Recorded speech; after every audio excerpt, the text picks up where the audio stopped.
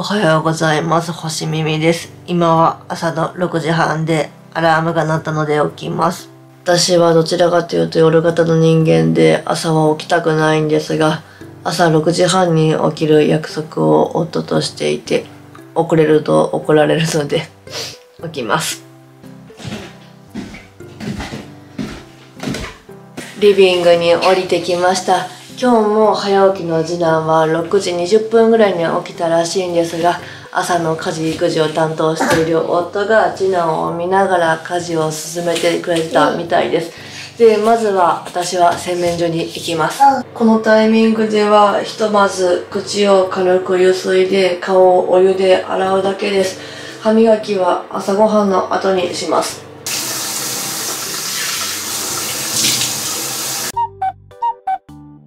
次男と朝ごはんを食べます。今日の朝ごはんもいつも通り夫が作ってくれたピザトーストと牛乳です。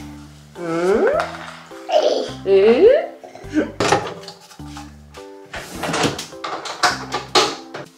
きろー。起きない？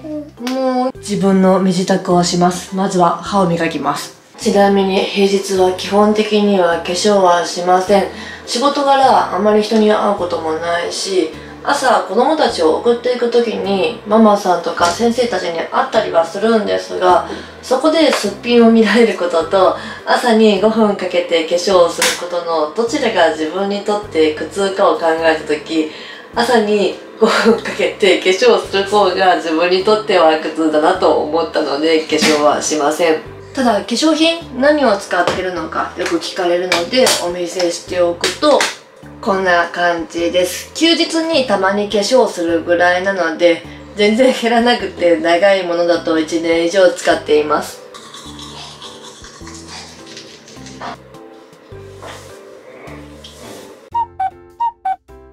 着替えます。平日は服を考えるのは面倒だし、あまり興味がないことに時間はかけたくないので、同じ服を4枚買っていて、毎日それにウィンドブレーカーとジーンズを合わせています。休日はおしゃれを楽しむこともあるんですが、平日は子供たちを送り迎えしたりスーパーに行ったりするぐらいなので、おしゃれをする気はありません。ちなみにアクセサリーもほとんどつけません。一時期バチェロレッテの尾崎さんに憧れてイヤリングを3コインズでいろいろ買い足したりとかしてみたんですけど、もともとあんまり興味がないからかそれで満足しちゃって、その後は特に買い足したりもしていないし、最近はほとんどつけていない感じです。子供たちを送り出します。送り迎えの時に会うママさんとかパパさんとは会話はするんですが、私自身人と関わるのは好きなんですけど、あまりコミュ力があるタイプではないので、あまりべったりとはせずにさらっとした付き合いをしています。では行ってきます。帰ってきました。これから仕事を始めるんですが、まずはパジャマに着替えます。私は在宅の自営業なんですが、仕事からあんまり会議とかもないし、パジャマが一番楽で仕事に集中できるのでパジャマに着替えます。私の生活ってちゃんとしてる人からしたら許せないみたいで、しょっちゅうアンチコメントみたいなのが来るんですが、誰に何を言われようと私は今の生活が幸せなんですね。なので今日は動画のコメント欄が大荒れする気がするんですが、嫌な感じのものは全てブロック削除対応しますのでご自由にお書き込みください。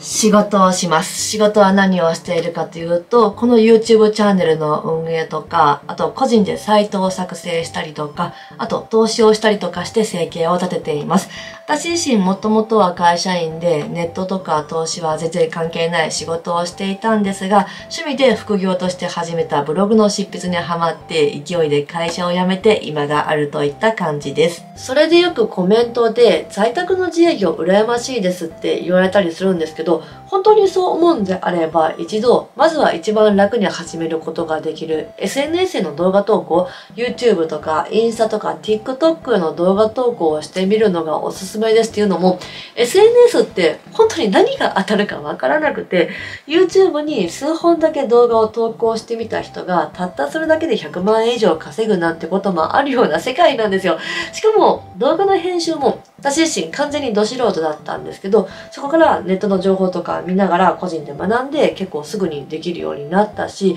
初期費用も初めは手持ちのパソコンとスマホを使えばいいので、必要なのは動画編集ソフト代ぐらいで済むので、始めるハードルがすごく低いんです。で、その動画編集ソフトも基本的には安いもので十分なんですが、おすすめのものをご紹介しておくとフィモーラです。フィモーラは他の動画編集ソフトで比べても安いんですけど、十分高度な動画編集ができるんです。例えばこの前、音のプロモーションビデオみたいなものを作ろうと思って動画を撮ってみたんですけど、それを編集していくと、まずはこんな感じで動画を並べたい順番に並べて、いらないところは消して、BGM をつけたり、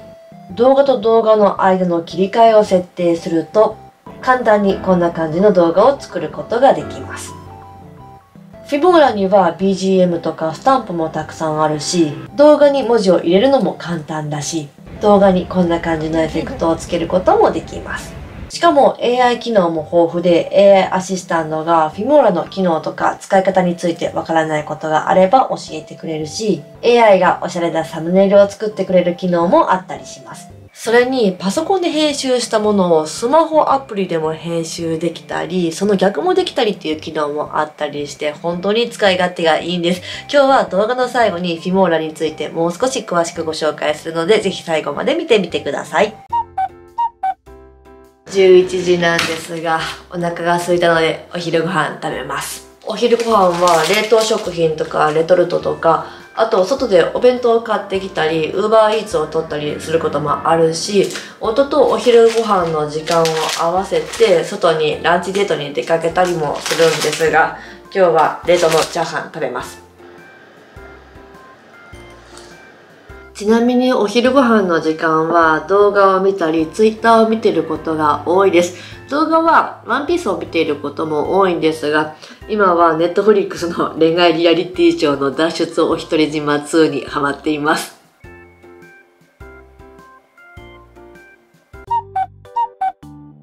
お腹が空いたのでおやつを食べます。コロナ騒ぎが始まって以降、外出が減って、で、その後、妊娠出産したりとかで、この4年で5キロ太っちゃって、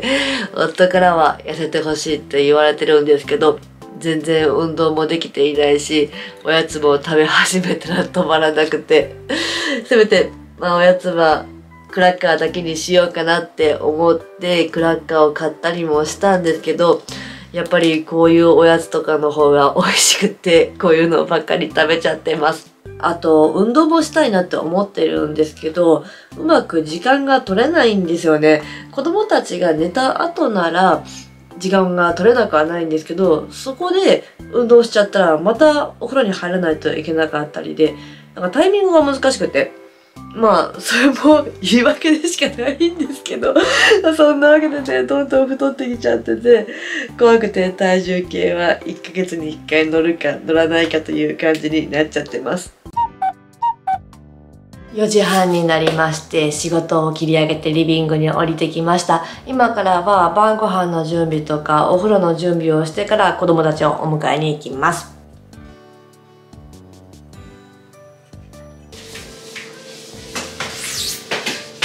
ちなみにシャンプーとかリンスとかクレンジングはネットの口コミとか見て買っていて、で、洗顔は医者で YouTuber の友利新さんがいいって言ってたものを使ってます。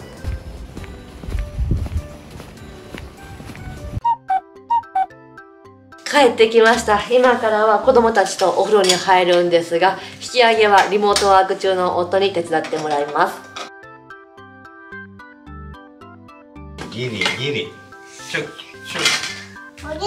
スキンケアします。スキンケアは基本的にこの4つをつけています。動画だと美肌加工フィルターをつけているので、それなりに肌は綺麗に見えるかもしれないんですが、実際は全然そんなことはなくて、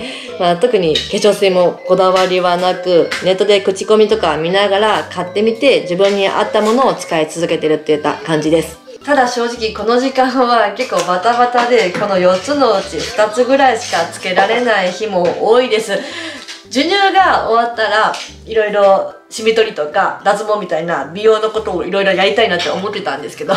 実際は全然そんなところまで余裕がない感じで、化粧水すらまともにつけられてないような感じです。あと髪の毛は乾かしません。この時間は急いで晩ご飯の準備をしないと子供たちがお腹空いたってわめくし、髪の毛は放っておけば乾くし、そもそも私自身がドライヤーがあんまり好きじゃないっていうこともあって、髪の毛は自然乾燥です。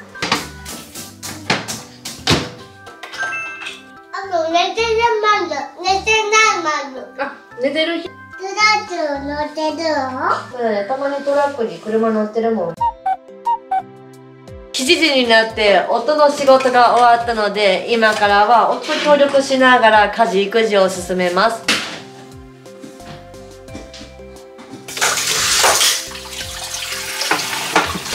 ちなみに私の生活に関して夫はどう思ってるのかっていうのを聞いてみたんですけど、夫としては私が太ってきたこと以外は特に何も気にならないみたいです。私は結婚前からもともと服とか化粧にはあまり興味がなかったし、夫も毎日リモートワークなんですけど、私自身も毎日パジャマを着て過ごしているような人間だし、家事に関してもできるだけ楽をしようっていう考えなんですね。でいて、共働きなんで家事育児は分断してやってるんですけど、私の方が結構多めにやってるっていうこともあるし、夫自身もあんまり自分の生活を干渉されたくないタイプだっていうこともあって、私の生活に何か言うつもりは一切ないみたいです。8時15分になって、夫が長男の寝かしつけ準備と寝かしつけをする時間になったので、私は自分の部屋に来ました。今からは仕事とかネットサーフィンをしようと思います。平日に子供の行事があったり、子供の発熱対応をしたりで、しっかり仕事の時間が取れないことが多いので、この時間は仕事をしていることが多いです。でも、仕事があまりない時とかは、この時間は私の趣味は旅行で、2ヶ月に1回ぐらい旅行に行っているので、その旅行に関することとかを調べたりしています。ちなみにここにはこれから読みたいなと思っている本たちが積み上げられています。育児とか仕事に関する本たちなんですけど、読まなきゃなっては思ってるんですけど、いまいちあまり時間を取ることができていなくて、でも見えないところに片付けてしまうと一生読まないような気がするので、自分にプレッシャーをかけるためにもいつもここに積み上げています。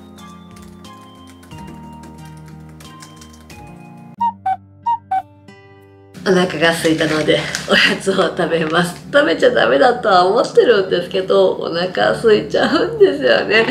本当はね、お酒飲みたいなとは思ってるんですけど、お酒を飲むともっと食べちゃいそうな気がしてるので、平日はお酒は飲まないようにしています。飲まないようにお酒は買い置きしないようにしていて、週末飲みたくなったらその都度コンビニに買いに行くようにしています。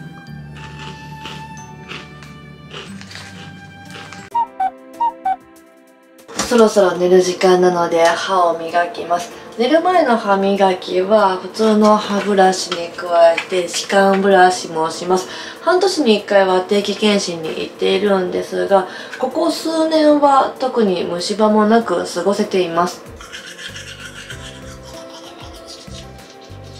布団に入ります。人生何もかも完璧にしようと思ったら疲れるなって思ってて、私は他の動画も見てもらったら分かると思うんですけど、子供と一緒にいる時間とか仕事とか趣味の旅行とかに力を注ぎたいんですね。それで、今日ご紹介したような感じで、自分が興味がなかったりとか、手を抜いても特に問題がないようなところはもう時間はかけないようにしています。子育てしているととにかく時間が限られてしまうので、これからも優先順位をつけて、自分とか自分の家族が一番幸せだって感じるような生活をしていけたらなと思います。今日は最後に今日のお昼にご紹介した動画編集ソフトのフィモーラについてもう少し詳しくご紹介します。フィモーラは他の動画編集ソフトと比べても安いんですが、本当に十分高度な動画編集をすることができます。今日のお昼にご紹介したような通常の編集以外にもインスタントモードというものもあり、これを使うといくつかの動画を選択するだけでこんな感じのおしゃれな動画を作ることができます。加えて AI 機能もとても豊富です。例えば AI テキストベース編集という機能を使うと、喋っている動画から自動で文字を起こしてくれるんですけど、途中の文言を削りたいなと思ったら、その文言の部分をテキストを編集するような感じで削除するだけで、動画もその部分を削ってくれます。あと例えばこの動画、こんにちは、夫です。こんな感じで音の声が雑音に埋もれちゃってるんですけど、AI ボーカルリムーバーという機能を使うと、こんにちは、夫です。こんな感じで音の声を取り出すこともできます。その他にも AI が動画を作ってくれる機能もあって、例えば夫婦仲を良くする方法について AI で文章を作ってもらって、その文章から動画を作ってもらうと、こんな感じで自動で動画そのものも作ってくれます。フィモーラには今日ご紹介した以外にも本当に紹介しきれないぐらい素敵な機能がたくさんあるし、インスタとか TikTok とかに使えるような縦型の動画も同じように簡単に編集ができて、これから動画投稿にチャレンジしてみたいという方にはとてもいいソフトなので、ぜひ概要欄のリンクから見てみてください。ということで、高評価、チャンネル登録していただけるととても嬉しいです。今日も最後までご視聴いただきありがとうございました。またね。